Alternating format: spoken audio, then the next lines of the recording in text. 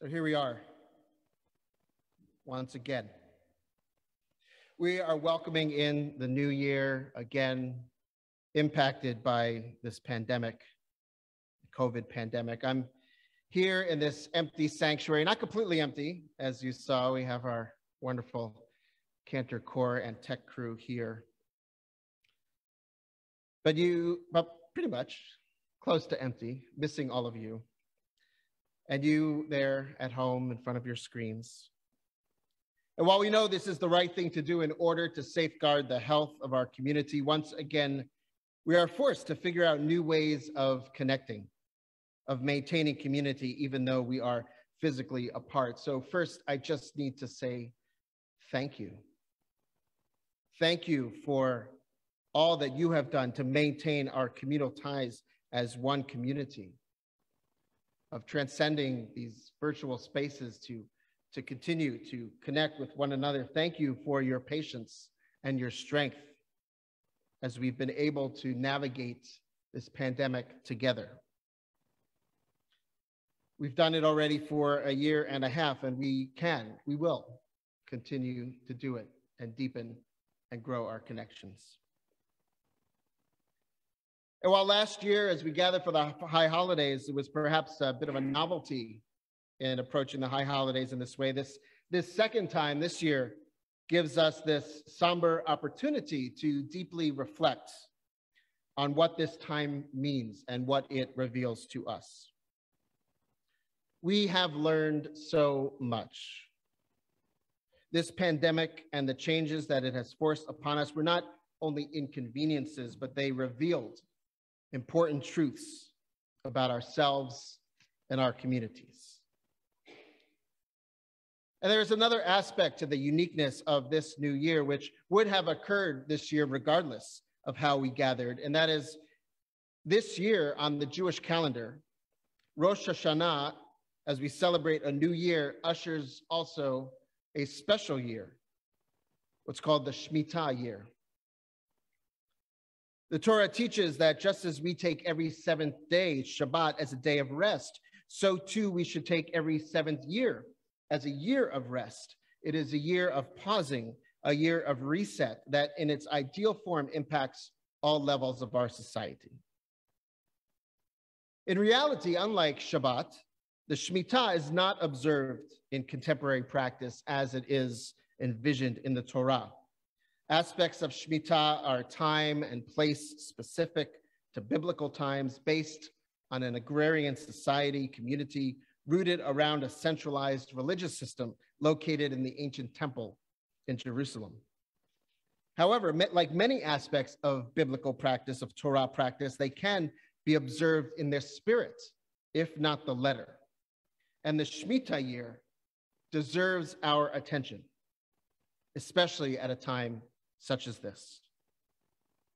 So while I generally come to you on Erev Rosh Hashanah with a list of things that I have learned over the past year based on something that has been going on in my life, this year will be slightly different.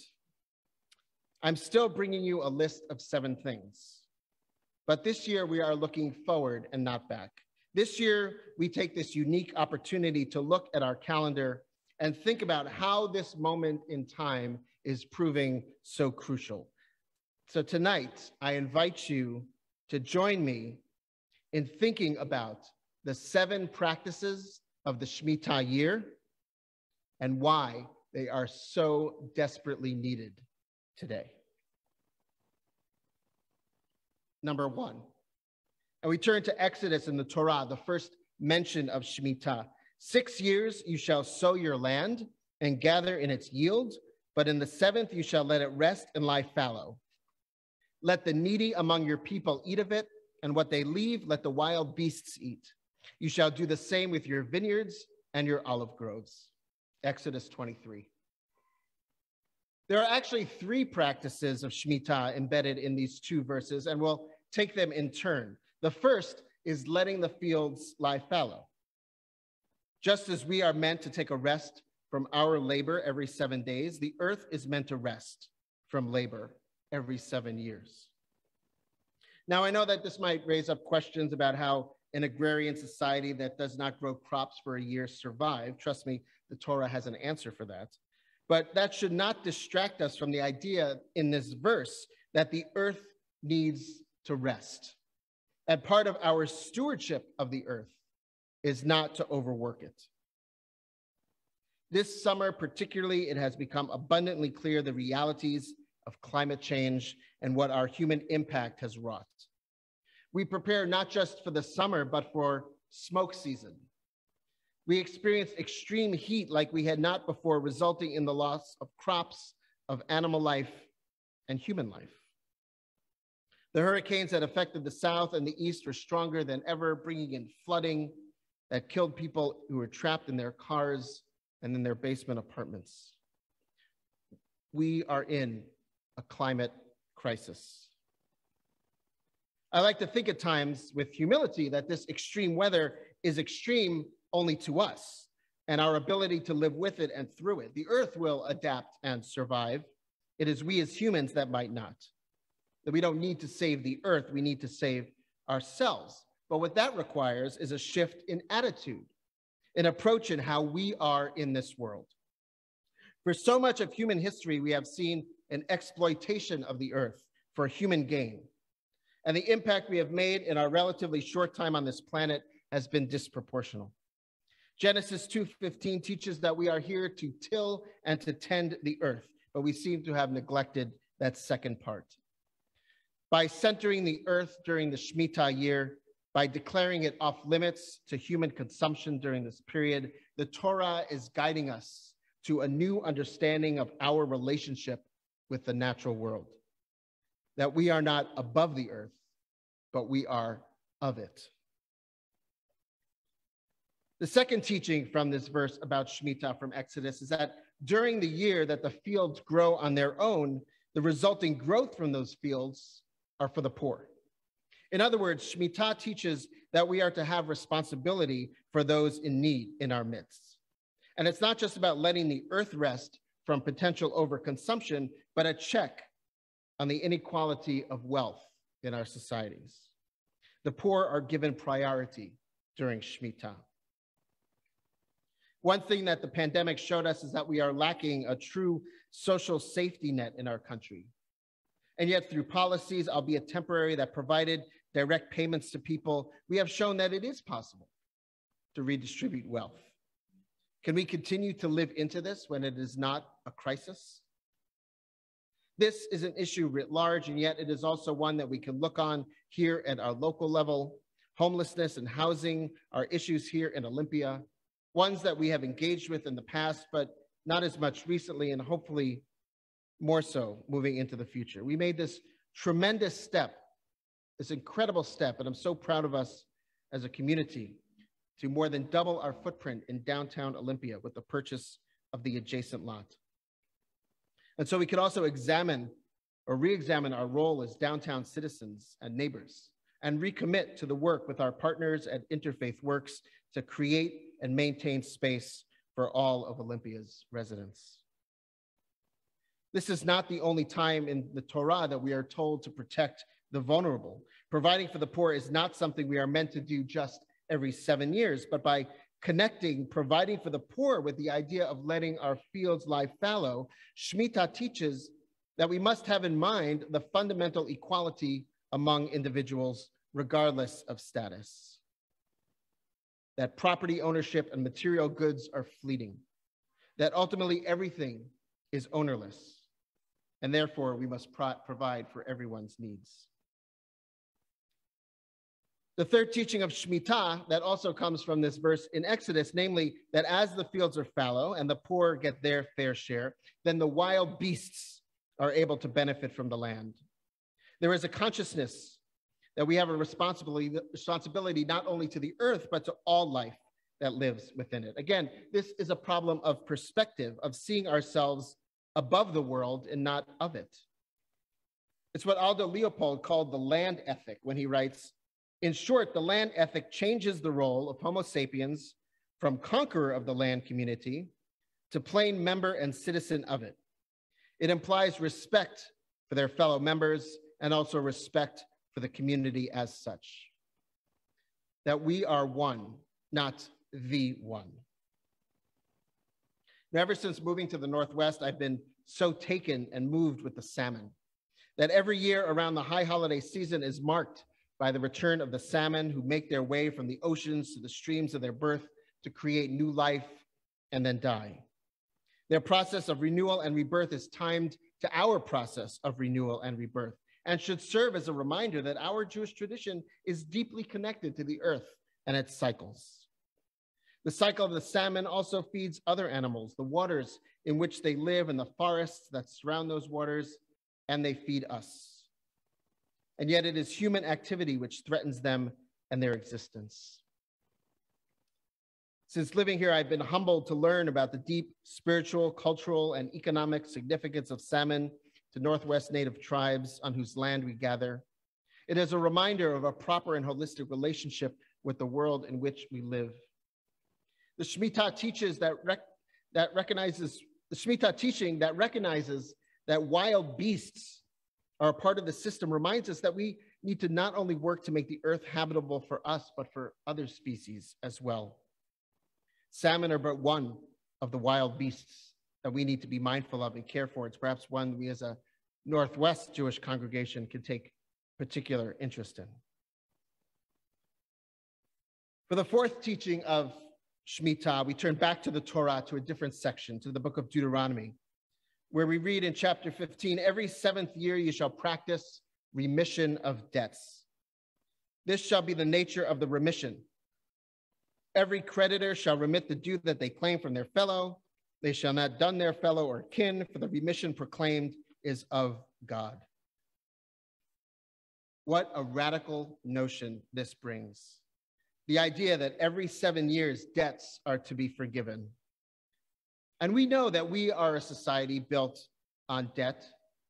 The loads of student debt carried by many in this country, including rabbis. The threat and reality of medical debt as well, when even with insurance, an unfortunate illness or accident can spell financial disaster. But it is more than just debt itself. I had this epiphany recently reading about the Supreme Court decision to end President Biden's eviction moratorium. As the article described the decision, it noted how understandably tenants organizations were upset with the ruling while landlord organizations praised it.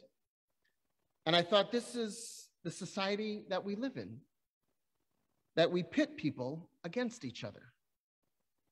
Whether it's landlord, tenant, or have and have not, or lender and debtor, we favor this transactional relationship. And when we do so, usually one person benefits at the expense of another. This is not a cooperative society. We know that unchecked capitalism can leave people behind. It is not interested in making sure everyone has their needs met. But what would it mean then to forgive debts in our society? But more so, what does it mean to create an economy that does not require debt to access basic things like education or healthcare, that sets up cooperation and not competition? This from the fourth teaching of Shmita. Numbers 5 and 6 are also contained within a single verse.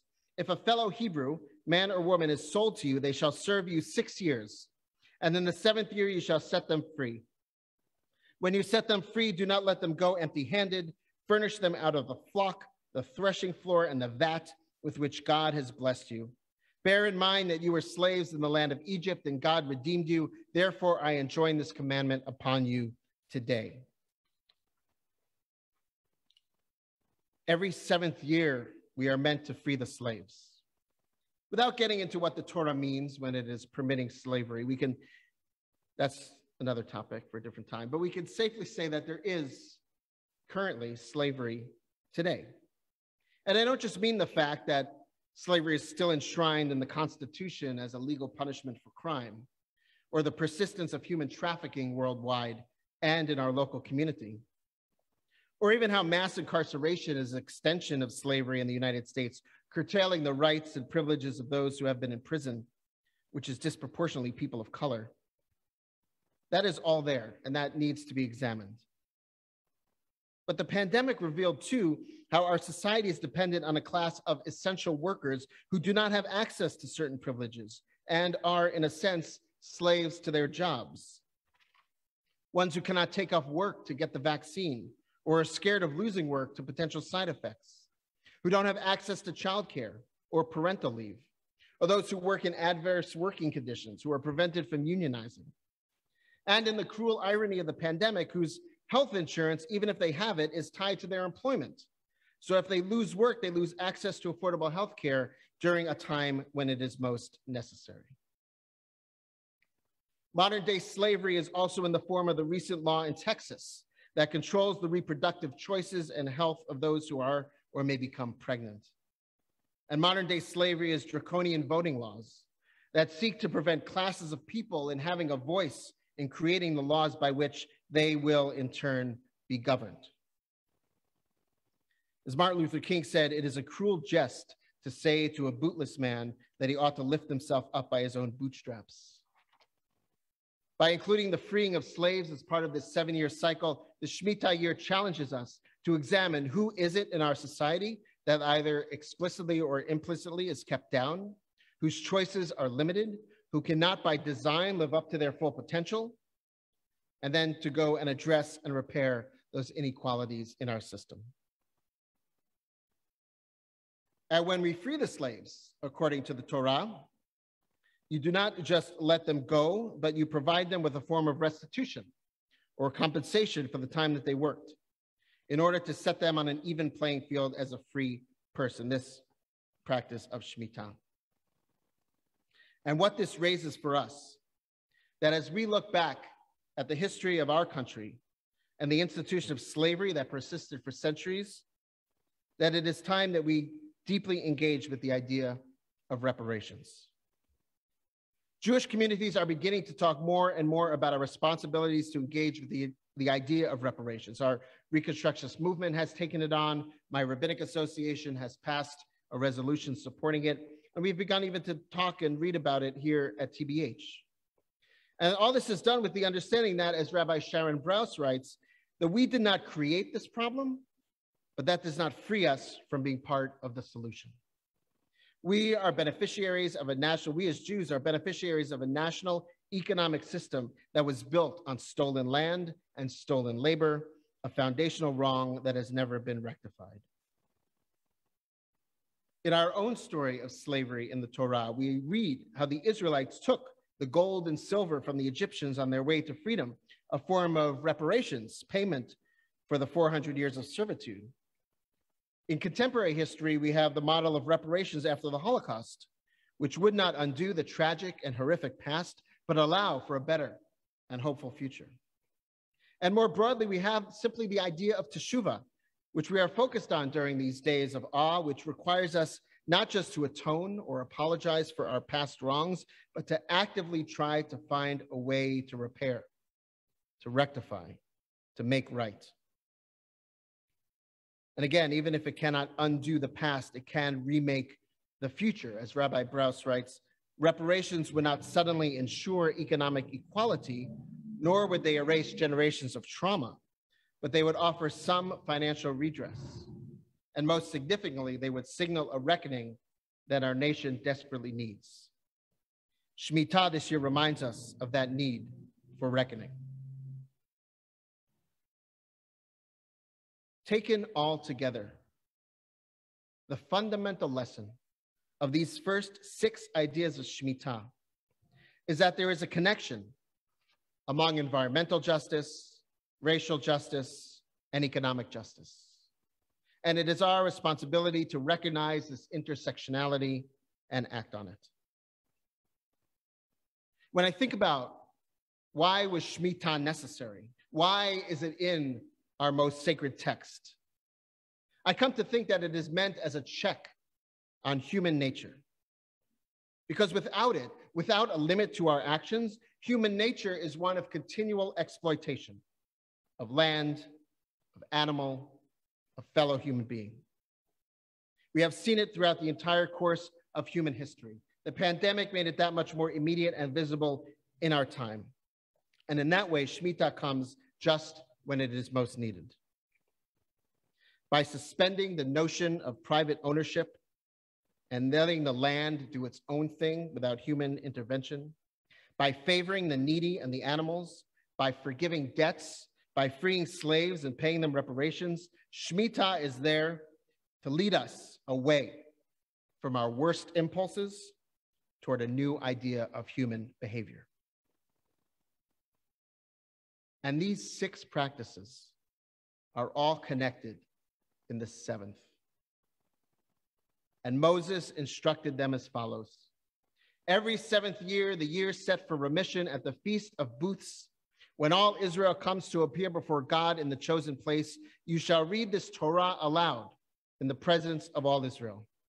Gather the people, men, women, children, and strangers in your communities, that they may hear and so learn to revere God and to observe faithfully every word of this teaching.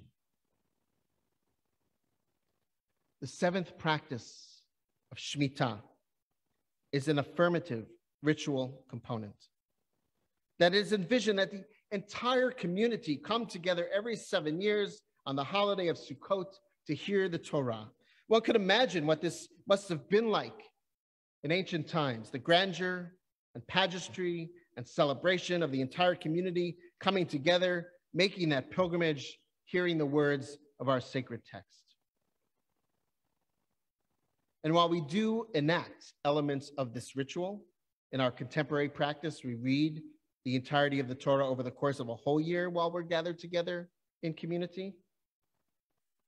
The vision of this ritual has yet to be fully achieved.